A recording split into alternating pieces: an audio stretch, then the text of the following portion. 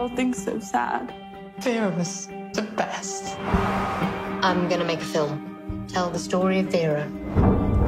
I think it's better just to let things lie. You knew Vera as well as anyone, didn't you? To me, she was a mystery. We questioned close to 150 people, and there was proof she had been maltreated at home. Her father is a bastard. Let him rot. Even though you never made a confession and her body was never found, you were found guilty. Do you maintain your innocence? It's a human weakness to be obsessed with the truth.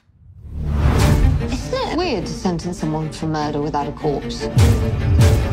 What if he's innocent? Are you serious? There is some strange stuff in this story. Why don't you explain this? Where did you get this?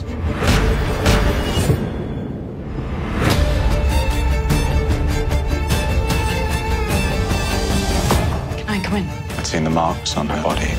She never talked about it. No. This feels wrong. Do you think it's a bad idea? You and I have a very different view of morality.